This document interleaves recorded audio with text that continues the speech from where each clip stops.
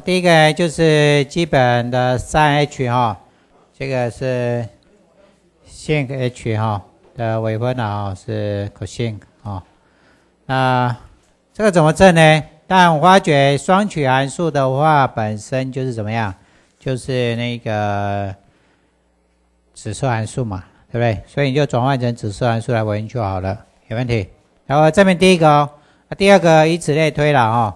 当然我们 sinH 跟 cosH 如果证完之后呢，底下当然就没有问题了啦哈。好，我们看一下我们的证明。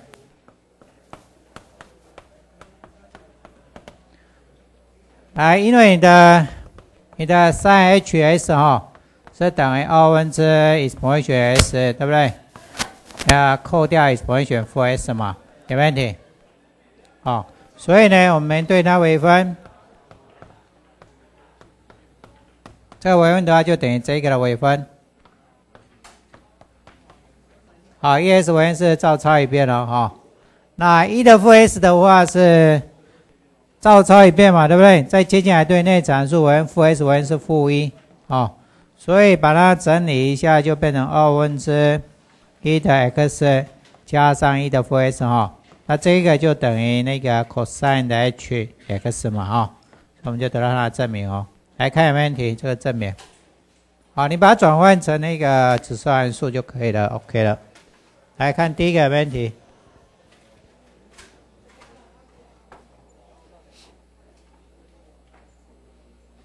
可以吧？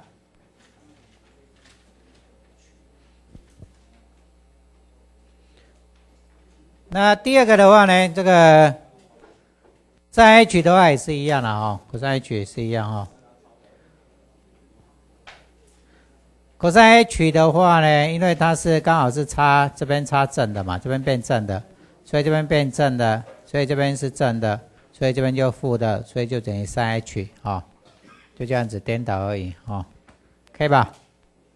好，那你如果是 sinHu 的微分呢，当然就是这个是外层微分是 sinH 就等于 cosH 哈，那再切进来对内层函数微分，这样就可以了，好。这边的话 tangent h 的话是 secant 的 h 平方，那你的微分方式还是一样，因为 tangent h 的话是 cosH 分之 sinH 所以你还是一样用那个分子分母两个相除的微分就可以了那 cotangent h 的话就是负的 cosecant h 那你可以看出来这边比较跟那个三角函数不一样的地方是，你的 cosH 这边微分是正的，好不好？这边前面是正的哦。我们知道 cosS 微分是负 sin 哦，但是 cosH 的微分是 sinH， 好不好？这边是正的哈。它的原则是前3后3负啦，所以你可以看出来后面3个后面3个全部是负的，所以你这边刚好颠倒哈。这个 secant h 的微分就是负的 secant h tangent h， 这边有个负号特别注意一下，这两个比较不一样，其他的都跟那个三角函数的结构很相似很相似好，那我们做例子咯。我们看例题6，这个要怎么做？来，第一个呢 ，y 等于 sinH 2s 所以这个 2s 是内层sinH 是外层先对 sinH 微分 ，sinH 微分的话是等于 cosine h 对不对？它的内层函数是 2s 再切进来对 2s 微分，那 2s 微分是2倍嘛所以是 cosine h 2s 再乘一个2倍来，第一个有没有问题？看一下，可以吧？来，我们看第二个咯。第二个的话是 cosine 的 h 平方了这边有一个，这什么意思呢？就是 cosine h 乘 cosine h 啦，乘2个啦所以这个是这边总共有3层啦 ，3s 是最内层再来是第二层是 cosine h 3s 再来是最后一层是最外层是平方，好不好？所以微分的话，先对平方先微分了平方先微分。来看第二个对它微分 y 帮微分是等于这个次函数先搬下来2倍搬下来，冲数减1，好不好？内层函数是 3s， 对不对？再切进来对内层函数微分。哦，再切进来对那个 cos h 3s 微分哦。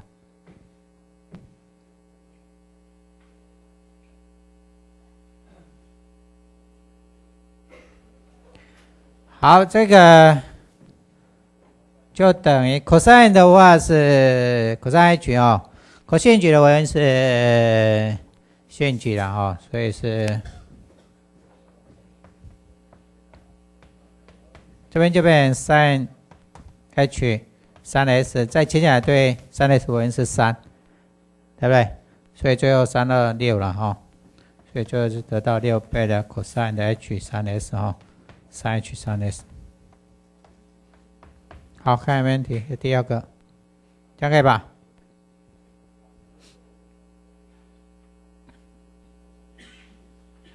这个是双曲函数啦，这整个符号是一个函数啦，它定义是那个 3h 的话，定义是 O 分之 e 分之 s 减掉 e 分负 s 次方嘛，懂不懂？这是一个函数啦，不是 sin 的取值是 hs 而不是这样啊，不要搞混了哈，懂不懂？你如果是 hs 的话，你要括号嘛，要不然搞混了。来，第三个呢，我们看一下 y 等于这个 ln 的这个 tangent h 加 secant h 哈。这个的微分了哈，还是一样嘛哈，你的那个这个是内层了哈，这是外层哦，先对ln的微分，好不好？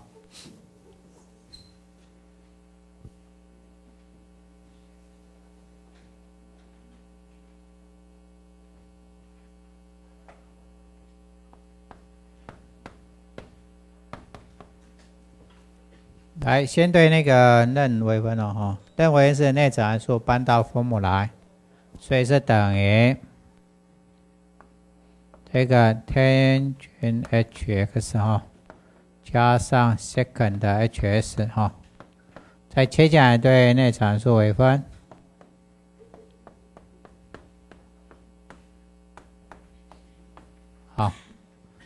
好。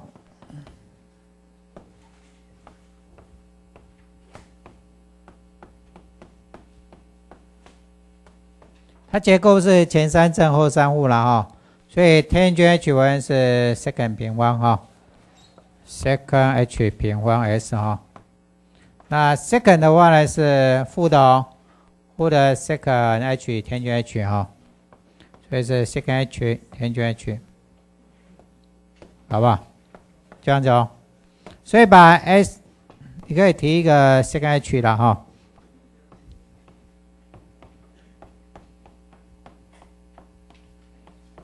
第一个 secant h x 哈，我就变成 secant h x 加上 tangent h x 哈。好，减掉了，是吧？好，看有没有问题？就这样子，可以吧？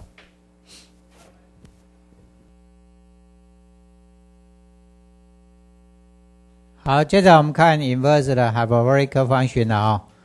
那反双曲函数的话呢，就是比如说 sin h inverse 这个 s 的话哈，这微分是根号的 s 平方加1分之1了哈。那所以你如果是一维函数的话，你就是对这个 inverse 的 arc sin h 微分哈，就等于根号的 u 平方加1分之1，再切进来对 u 微分都多一个 u prime 哈，这样有没问题？可以吧？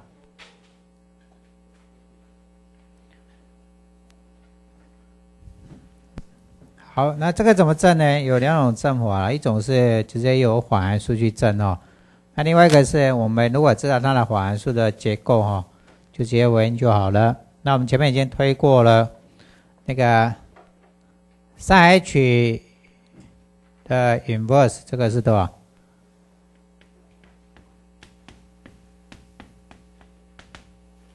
因为你的 sin h inverse x 哈，这等于多少？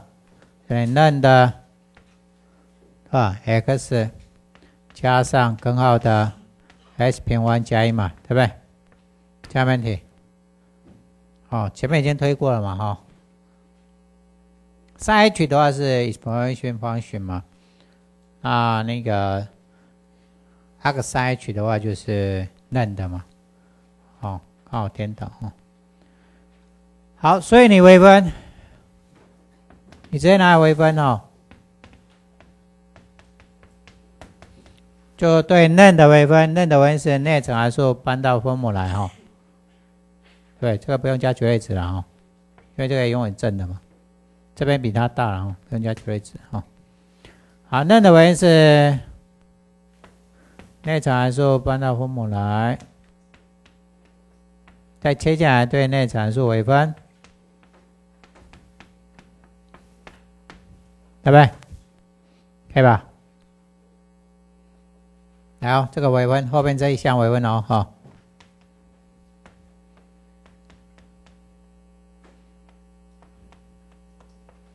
x 微分是1嘛，加上这边是 O(n)(g) 次方嘛，对不对 ？x 平方加1的 O(n)(g) 次方 ，O(n)(g) 搬下来 ，O(n)(g) 减1是负 O(n)(g) 所以刚好搬到分母来乘以2倍，对不对？再切进来对内层函数微分是 x 平方加1微分是2倍 s。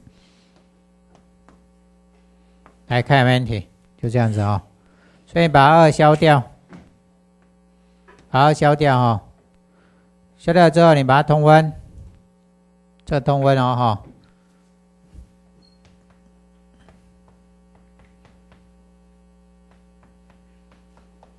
所以通分它就等于多少？分母是根号的 s 平方加1分子是根号的 s 平方加1再加上 s， 对不对？可以吧？那你发觉这一项跟这一项是一样嘛？再消掉再把它消掉，这两项消掉所以最后就得到它的答案这等于根号的 s 平方加1分之1有问题？这成立性是对所有的 x 啊，你分母不等于0好，看有没有问题？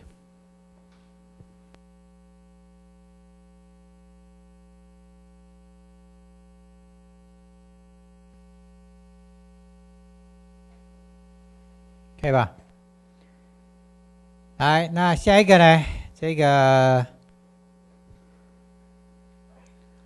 cosine h 的 inverse 的话是等于根号的 s 平方减1分之1这边的话是 s 大于0啦。你会觉得这边根号里面应该是正的就好了，就是如果是正的话，就 s 绝对只要大于0。为什么只有 s 大于0这是因为原函数要1对1因为我们知道 y 等于那个 cosine 的 s 的话，它的函数图形是这样子嘛？它感觉上就好像那个对称于y 轴嘛，对不对？对称于 y 轴的话，你只能取一边好不好？取一边去做反函数，所以它的反函数都要变成我们取。如果 s 正的话，那这边对过来就这样子所以你只考虑 s 大于1就够了s 大于1就够了。好，那 s 大于1的话呢，我们得到的是根号 s 平方减1分之1了对不对？所以如果是一函数的话，你这微分的话，先对这个 cosine 微分所以是等于根号的 u 平方减1分之1，再切进来对内层函数分就够了好，那它的证明方式跟这个一样啦，只是它这边因为它这边是负的啦，它插在这里是负的嘛，所以就改这一项就好，改这一项就好，改这一项就好所以就改这一项所以这边都一样消掉这边改负改负改负所以答案是负就这样子而已只是它定义域不一样而已其他的做法都一样。来看有没有问题，好不好？好，这两个要背起来这两个我们后面基本会用到要背起来了基本上比较常用只到这两个了底下这个 tangent h 的 inverse s 这个当然你也可以背了不过你不背没关系，考试的话我会给你公式好不好？前面两个不会给你，这边会给你，后面这四个会给你那这边的 tangent h 的 inverse s 的话是1减 s 平方之1，它的成立性是 h 绝对值小于1哈。那 cotangent h 的 inverse 的话也是一样，只是它这两个不一样的定义啊，这边是 s 大于1，这边是 s 小于1，好不好？好，你有那个它的图形去想哈，回到第一章的时候图形去想哈，有问题？来，那 second h 的 inverse 的话呢，就变成 x 根号的1减掉 s 平方的哈，分之负1哦哈，那 s 是这个范围，那 cosecant h inverse 的话就是这边加个绝对值哈，而且这边是根号1加 s 平方的哈。好，这个你就看一下了哈，有这个东西了哈。来看有没有问题？这个部分前面两个会用到了啊，后面这个你就看一下啊。来看例子咯，我们看一下例题7。来，第一个这个要怎么做？想想看。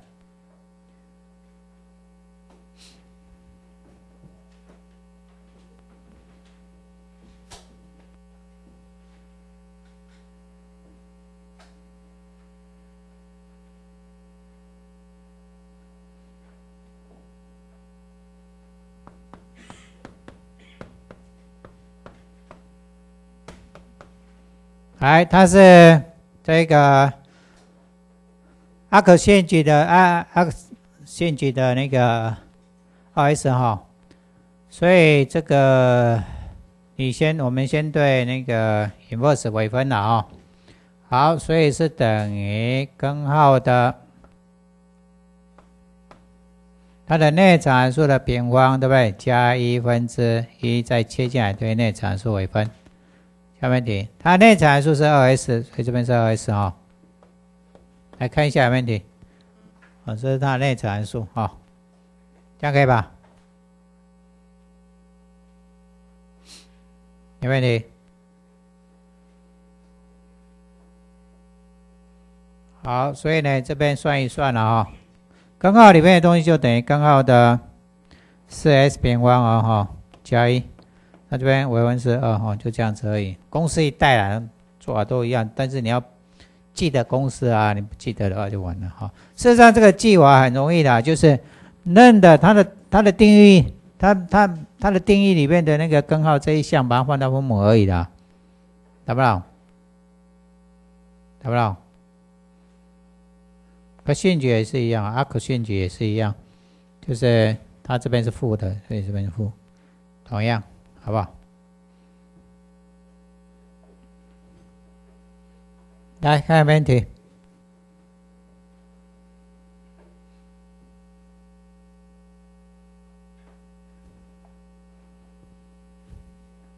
可以吧？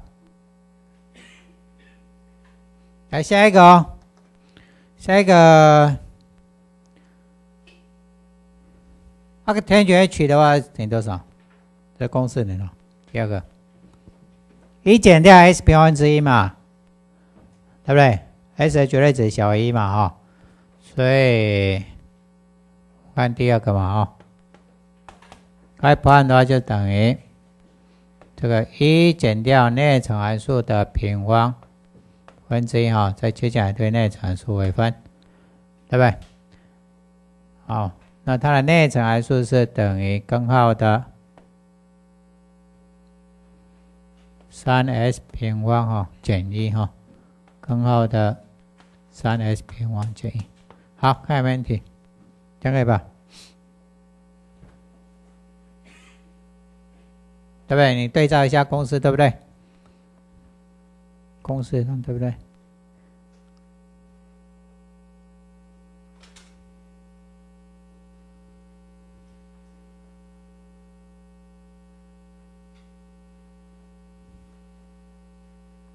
好，那这个根号拿掉哈，就等于1减掉 3s 平方减1哈。那这边的话，微分是2分之1搬小2分之1减1是负2分之1的，所以是搬到分母来乘以2倍。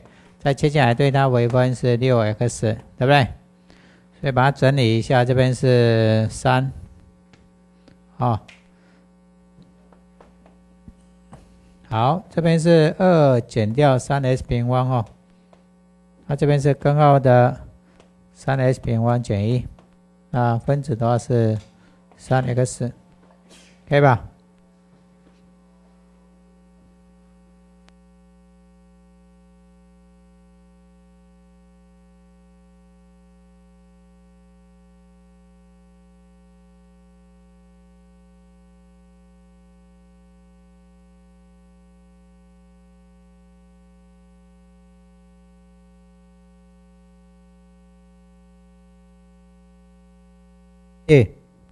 这个注意公式哦，公式这边是1减掉1平方分之1，所以接下来对内阐述为有没有？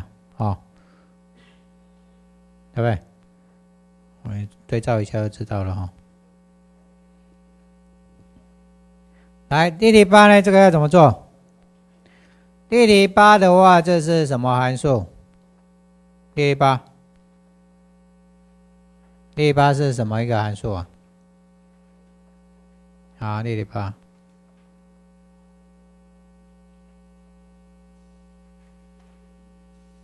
它应该是一个隐函数哦，对不对？哦，它应该是一个隐函数哦。那怎么回问？想想看。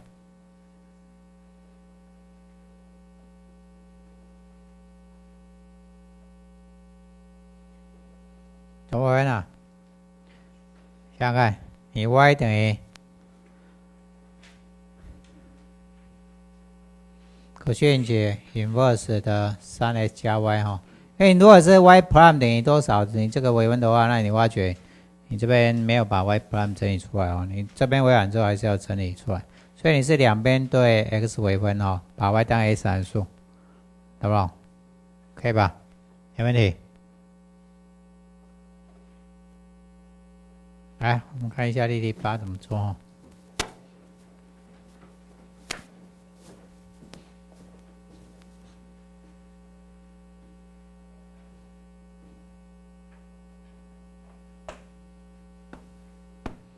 来，例题8哦，这个两边对 s 微分哦，把 y 当 x 函数哦，好不好？就这样子，你要这样写哦。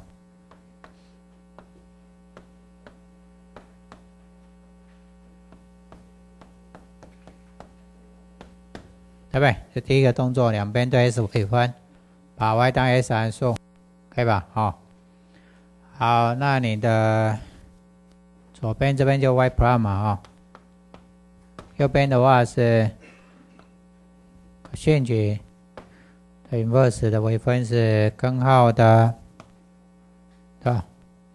这个内场函数的平方减1嘛，哈，对不对？再切下来对内场函数微分。内场函数是 3x 加 y 哈，来看有没有问题，这样可以吧？好，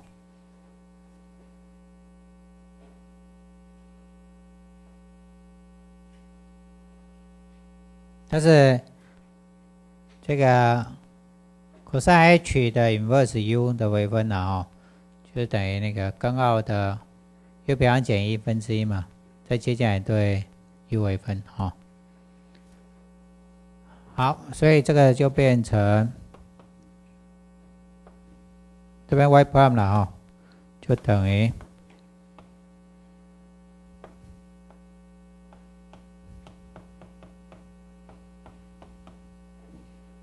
3x 微分是3哦 ，y prime 微分是 y prime，y 的微分是 y prime 了哈。